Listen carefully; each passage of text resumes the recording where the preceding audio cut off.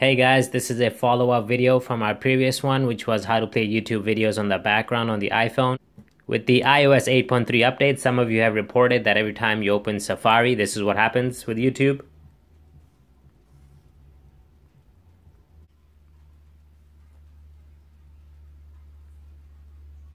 And since the YouTube app opened by itself, now you can't open it in the background.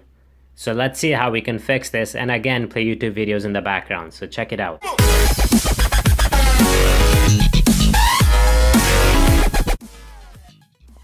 The first way is to just go ahead and download the Google Chrome browser. With this one, if you go to youtube.com, you can still play YouTube videos in the background. It does not open in YouTube right away. It gives you an option on the bottom, so don't press always or you'll be stuck. And then let's say if you play any videos, it'll still be working for you.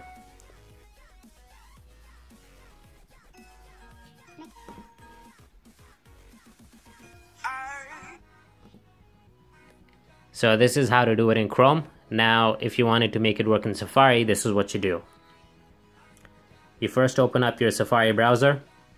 You browse over to YouTube. You will see that it opens up the YouTube app. Double tap the home button. Close the YouTube app.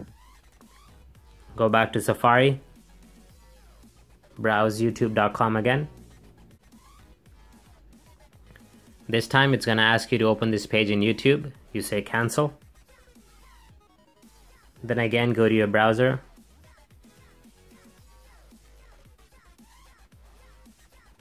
Type in youtube.com.